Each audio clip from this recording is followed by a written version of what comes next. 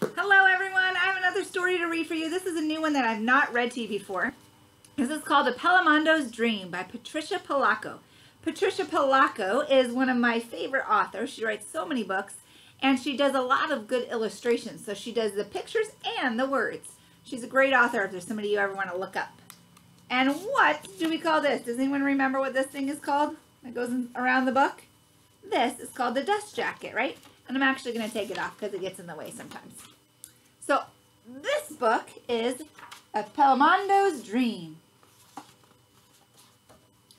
Once there was a very drab village. Now the word drab means kind of boring or plain. Once there was a very drab village. So drab, in fact, that the road leading to it was overgrown from the lack of visitors and interest. There wasn't much to do there, especially for a little boy named Appelemando, a boy who loved to dream. For him, dreams were magic chariots pulled through his mind by galloping hues of color. For him, dreaming was a way of life. He dreamt so much of the time that the villagers began to talk. "There goes the slow Appelemando," they called after him. "He'll never amount to much. He never does anything useful. He dreams the day away."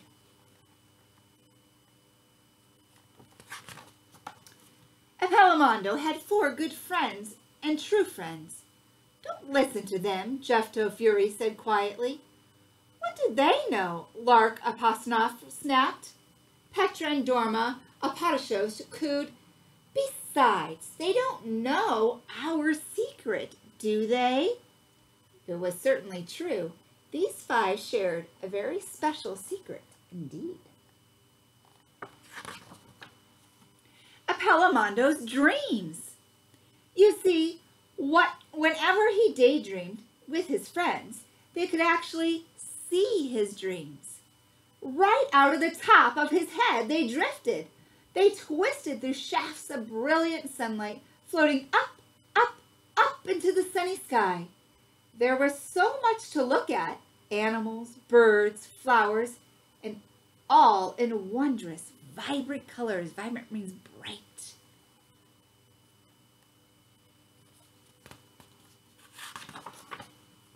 Appelemando enjoyed dreaming just for them. He did big dreams, he did tall dreams, he did little dreams, he did middle dreams. One day, Lark announced, "Let's capture one of Appellamando's dreams on a piece of paper. Then we could look at it even when Appelemando isn't around." The children tried and tried to get the dreams to stay, but each time the dream drifted off and disappeared. Then Petra and Dorma covered a piece of paper with water from the well tub that they had been playing in. That very instant, a dream floated up from Appellamando's head, and Lark and Jefto pushed the paper in front of it. It held fast. "Hooray!" they exclaimed with joy. "Now we can keep his dreams forever." It wasn't long before they discovered that Appellamando's dreams would stay on anything that was moist or damp. That means it had water on it.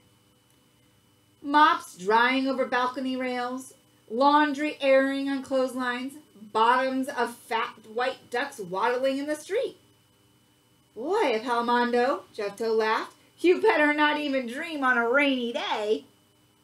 "What a mess we'd have," Lark snickered. "Lucky you only dream on sunny days."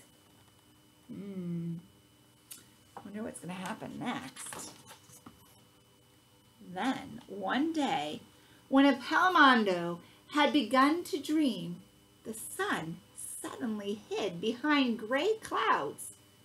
The wind blustered, and rain dropped from the clouds above them. "Oh no!" Lark squealed. "What are we going to do?" "Appelemando, don't dream anymore," Jefto ordered. "You just can't," Petra and Dorma said as they were pelted with wet raindrops. Lark clapped Appelemando's hat tight on his head. Look at there, it's happening. But it was no use. The dream had already drifted up and was floating towards the buildings of the town. There he is, trying to push the dreams back in. The children gasped as they watched each and every scene hold fast to the walls and storefronts of the town. As soon as the rain stopped, the town folks came out of their houses and shops. They were stunned. That means they were surprised. They were stunned when they saw all of Appellamondo's dreams on the walls. "Someone has painted our houses and stores," a voice called out. "Who did this?" an angry woman cried.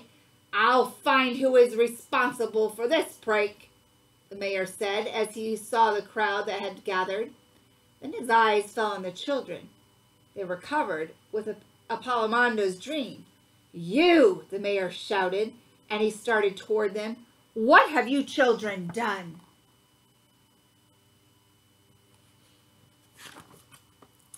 The children were taken to the elders of the village.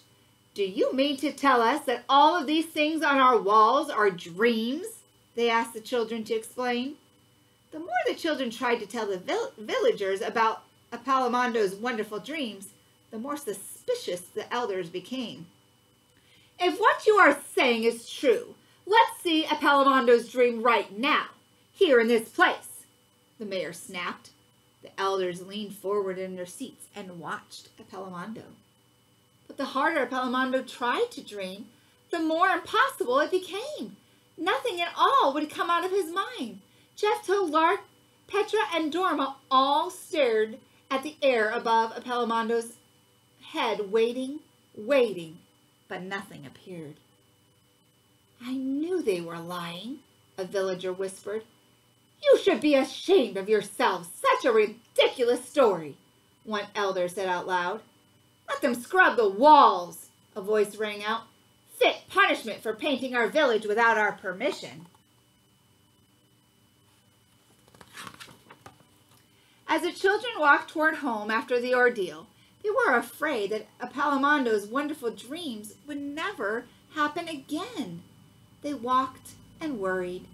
In their sadness, they didn't watch the path. When they looked up, they were in the middle of the forest.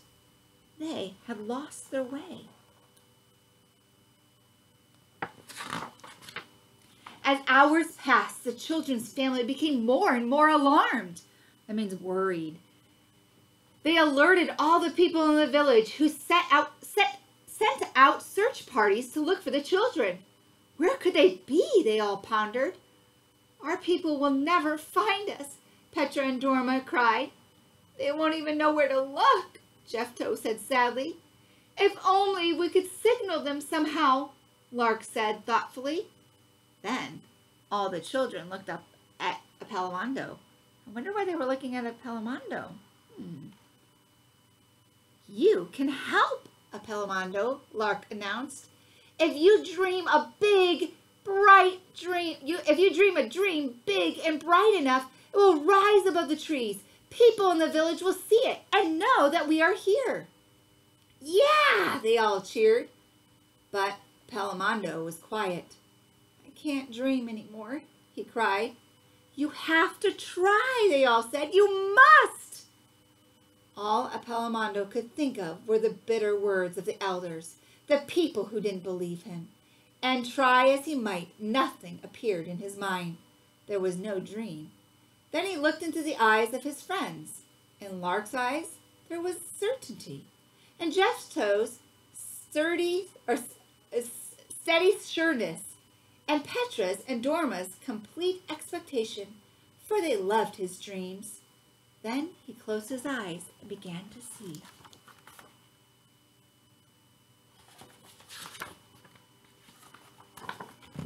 Ooh, what does it say up here? Help us. Bright colors of every hue, shape, texture floated from the top of Appellamondo's head. They twisted through the air. The wind caught them and lifted them above the trees. Do you think the townspeople will see them? Let's find out. Sure enough, The villagers saw the dream just above the forest where the children were. They all followed this vision, and when they found the children, they wept for joy. Never again would they question the importance of a dream.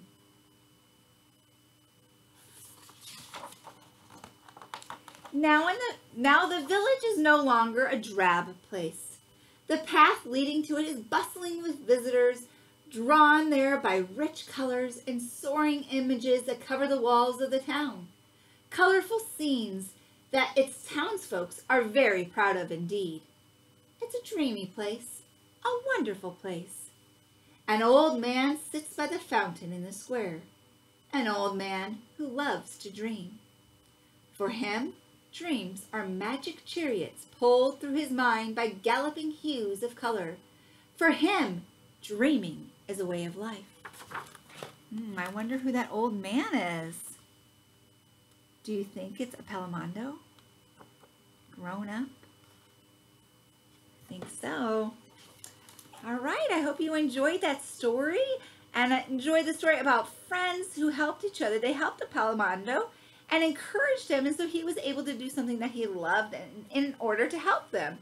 So I hope you can be a great friend to, an encourager to your friends as well. Well, this is it for our year. This is our last story for the year. I hope you enjoyed it, and I hope you keep reading many, many more stories this summer. Don't let this be the end. Keep going. Keep reading. Because reading is great. It takes you to many different places. Like this story, we went to a small town, a small village. So when you read, you get to go visit different places in your mind and in the books. It's pretty amazing. So keep reading. It's so fun. All right, everyone. Have a great day. Bye.